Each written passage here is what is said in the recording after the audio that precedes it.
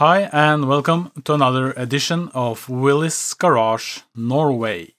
This video is going to be a long Fusion 360 tutorial on how I designed the Roubo bench. So some of you are going to find this video quite boring, but some of you are going to find it quite interesting and learn a lot from it.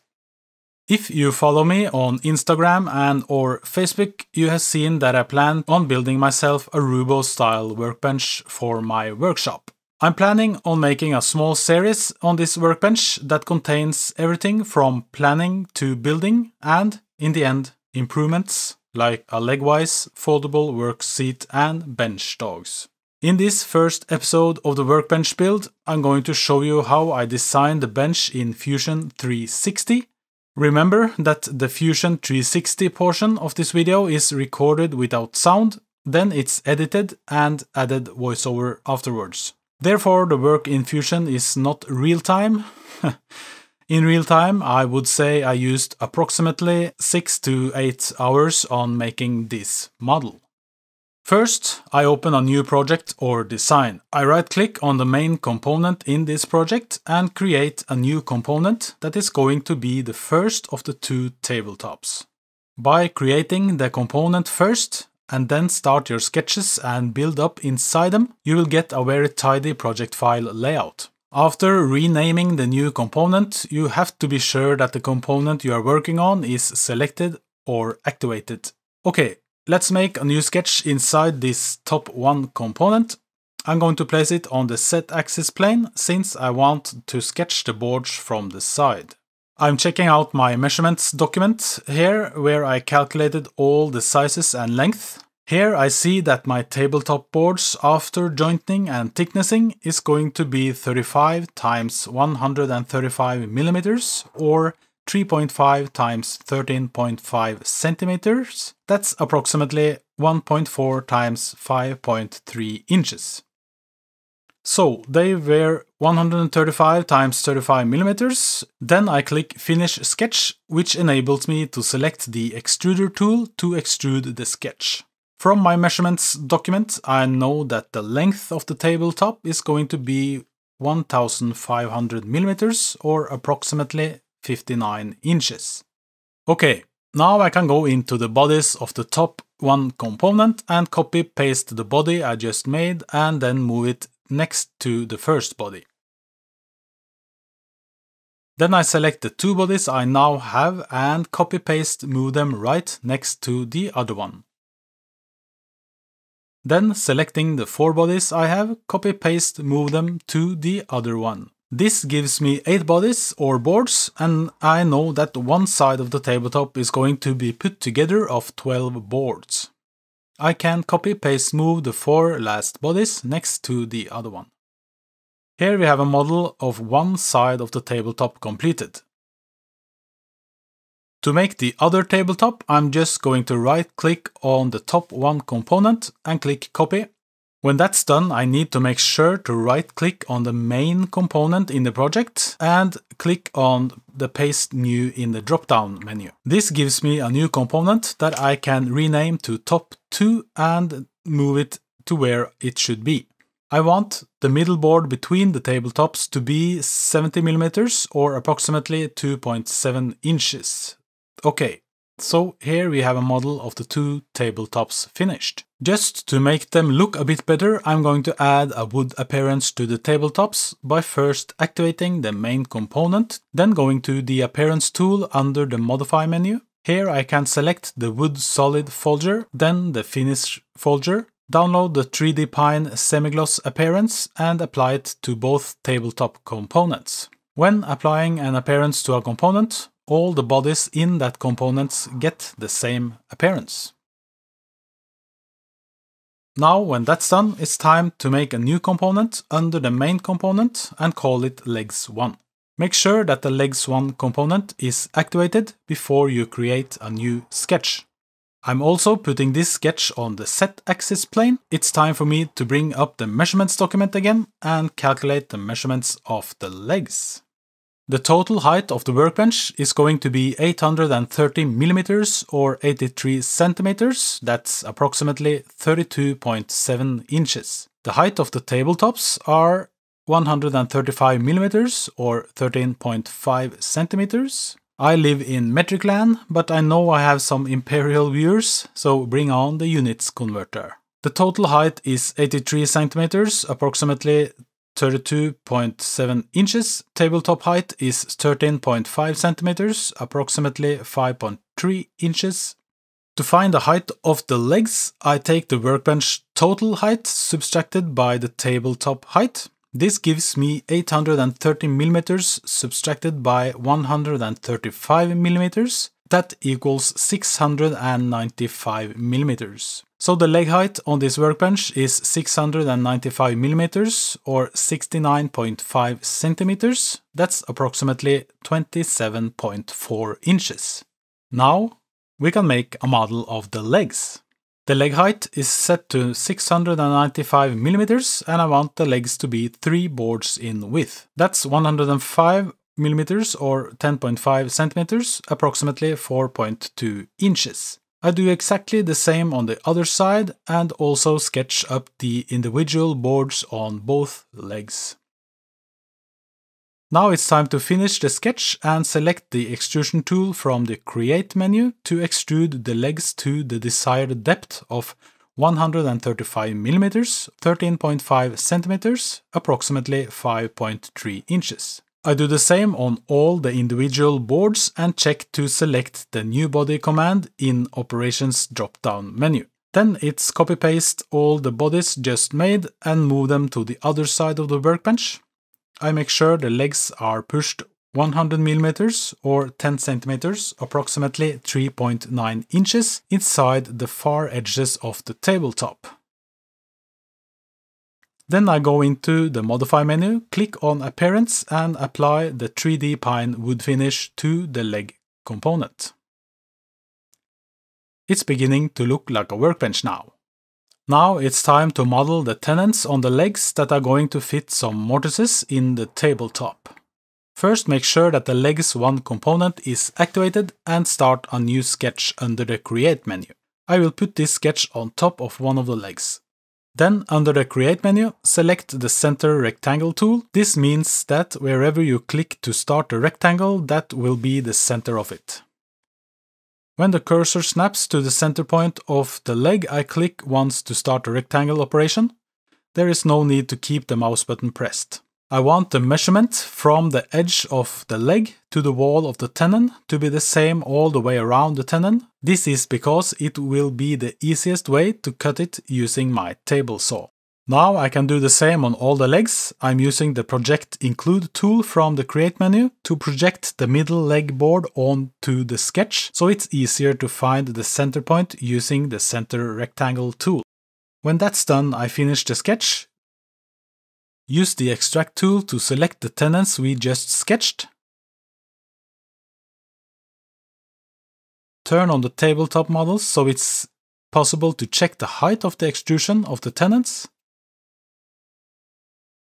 I'm able to use a tenon height of 95 millimeters or 9.5 centimeters, approximately 3.7 inches. Select Join in the Operation drop-down menu to join the tenons with the leg bodies, and be sure to de-visualize the tabletops so they don't combine with the tenons or legs, because that would make a mess of things. Then press OK, and here we have the 4 legs almost completed. To cut the tenons up into the tabletop like mortises, I am using something called Combine Cut. This lets you cut in one body using another body as the Cut tool. Let's go into the Modify menu and select the Combine tool. Inside the Combine tool, you must select Cut from the Operation drop-down menu, and you must check the Keep Tool checkbox if you would like to keep the body you are doing the cutting with. Then you can select one target body, which is the body you would like to cut, and then select the tool body, which is the body you would like to use as a cutting tool. It's not possible to select more than one target body, and since my tabletop consists of many bodies, I must repeat this action until the whole mortise is cut. I repeat the Combine Cut operation on all the legs. Now it's time to model the stretchers between the legs. First, I made a new component and named it Beams. Clicked on the new sketch under the Create menu, select the sketch axis to be one side of the leg. I want the stretchers to be made out of two 2x4s that is jointed thicknesses down to a size of 35 x 90 mm, approximately 1.4 x 3.5 inches. I place two of these beside each other before I finish this sketch and activate the extruder tool under the Create menu. Extrude the stretchers all the way over to the other leg.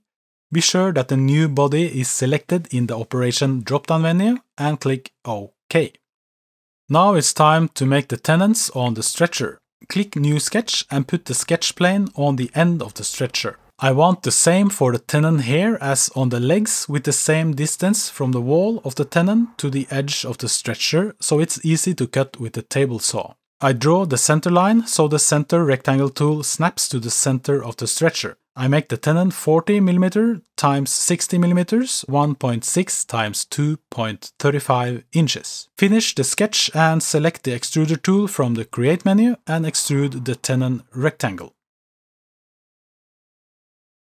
I changed the view and put visibility on the leg to find out how long the tenon is going to be. In this case, it's set at 100 mm or 10 cm. That's approximately 3.9 inches. Now I can do exactly the same on the other side of the stretcher, like so.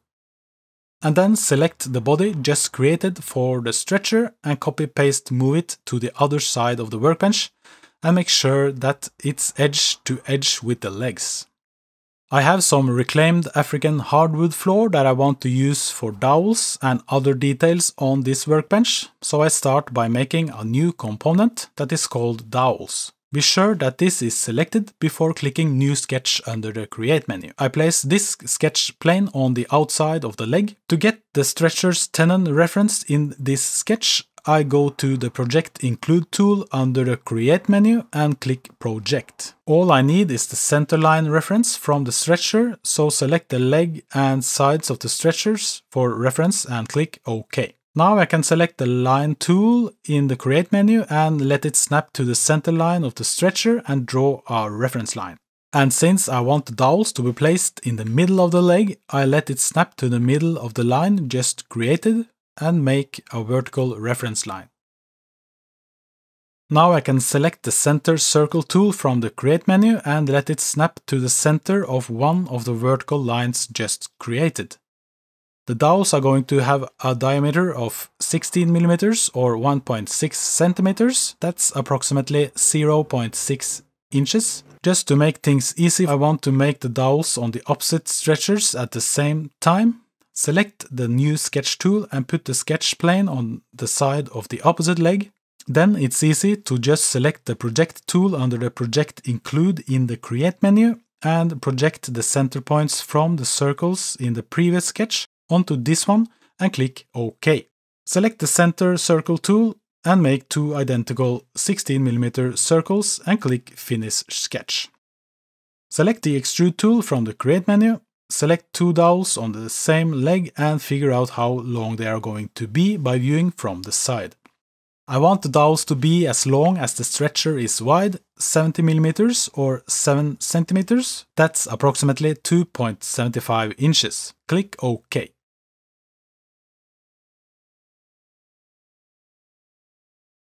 Now I want to cut the newly made dowel into the body of the leg and the stretcher by using the Combine Cut tool from the Modify menu. This is done the same way as with the tenons on the legs to create the mortises in the tabletop.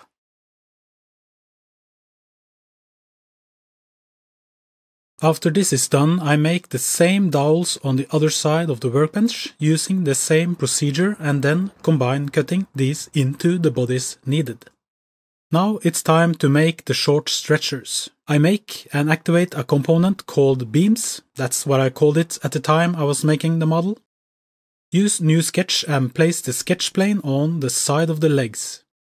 The short stretchers are going to be made out of two 2x4s. I'm using the same procedure as I already did on the stretchers and therefore going through this quick. If you miss some details, you can rewind this video or let me know in the comments. I'm also making the tenons on the short stretchers using the center rectangle tool like on the long stretchers. Repeat on the other side.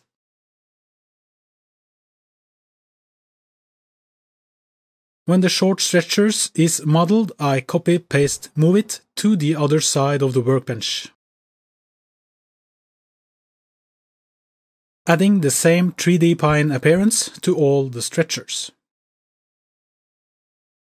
Then I model the dowels on the tenons of the short beams using the same method as on the other dowels and making them the same length as the width of the short stretcher. Then model the dowels on the other side. When everything is modeled, I use the combined cut procedure to cut the dowels into the legs and into the short beam tenons. To support the benchtop, there need to be stretchers connecting the legs in the top, so I copy-paste move the lower beams to the top since they are going to be the same size. I do the same with the dowels, copy-paste move, and use the combined cut tool again to make the mortises and holes for the dowels. Repeat the copy-paste move on the other side of the bench, also with the dowels and, in the end, the combined cut tool. Okay, so far so good. As you see, I have only made the dowels on one side of the workbench, therefore it's time to copy-paste move all the dowels from one side of the bench to the other side of the bench. And of course use the combined cut tool to make the holes.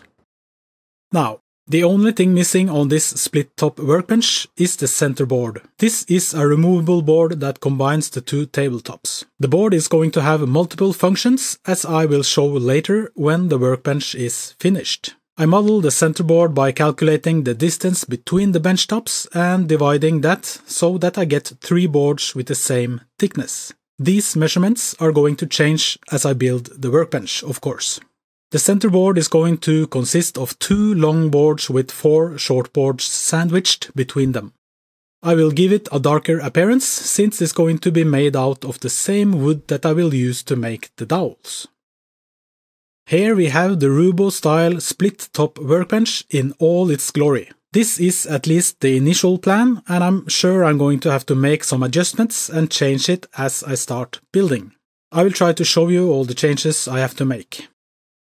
That's it for this first episode in the Roubo style workbench series, and I hope you have enjoyed it or at least learned something new about working in Fusion 360, which is free to use by the way, for hobbyists and startups. I will try to leave a link in the description. As always, subscribe, like, dislike or comment, follow me on Instagram for more behind the scenes photos and videos, or visit my website or Facebook page if you want. Everything is linked in the description of this video. That's it for now. See you later. Goodbye.